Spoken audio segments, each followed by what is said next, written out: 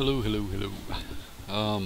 Was gonna make a bigger video, but I decided I'm gonna break it down into smaller chunks.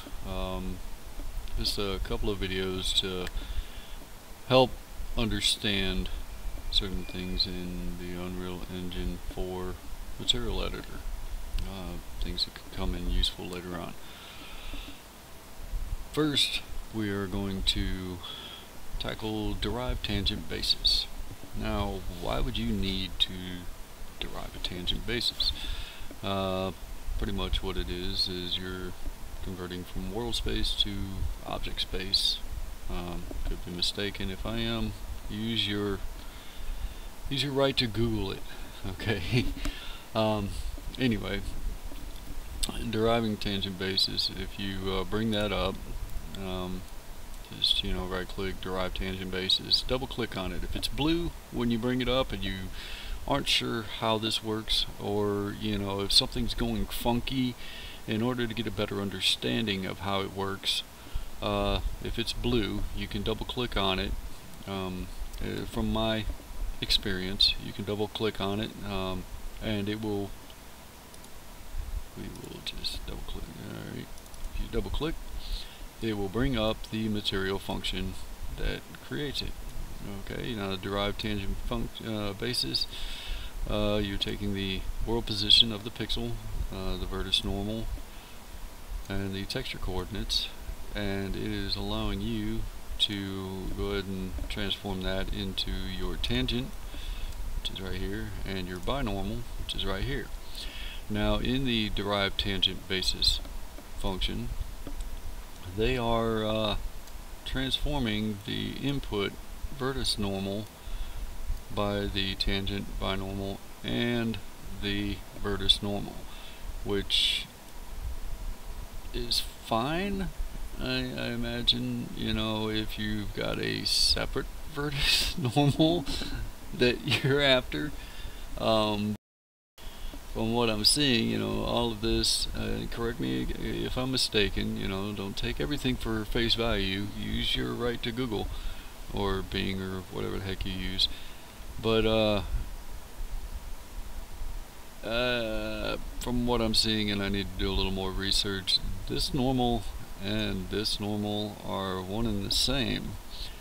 Now, you could get a different normal if you took the DDX and DDY of the world position and ran a cross on it, which should give you a cross product, which should give you something that is pointing in the forgive me, first thing in the morning, January 1st, but if these guys lean heavily towards X and Y, then this guy, the cross product of the two of them, will lean towards Z, and so on and so forth. That might be useful, but for me it was not. It was acting funky. This is not what I'm after. I went through and recreated the thing just so I could get a better understanding of what's going on, and this is what I'm after. Okay, so if you are using the derived tangent basis and it just seems funky because I'm running a dot product of the camera direct vector with the tangent normal, tangent binormal and normal, in order to get what I want here, if it's acting funky, like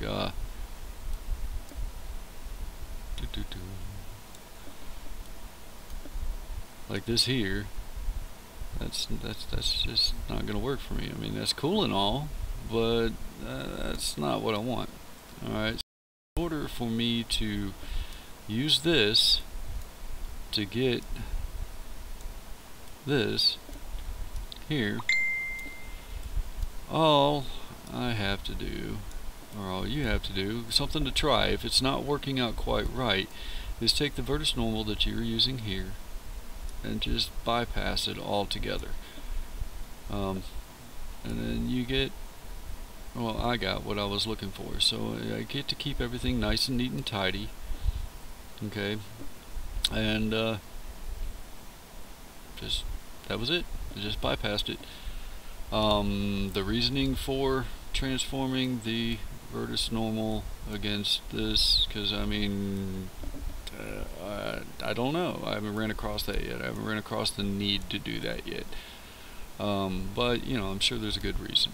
But at face value, if it's not working, just bypass the function itself with your vertex normal to where you would use the output from the world space normal, and give that a go.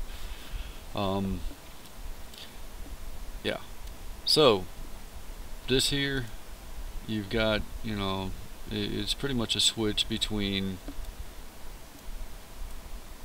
camera position, the pixel position.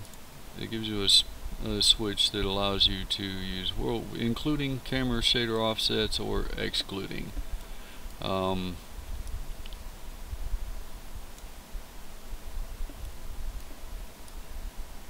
That's pretty much all it is. So if you want to get down into it, you know, doesn't change a lot for me, but you know, it may for you.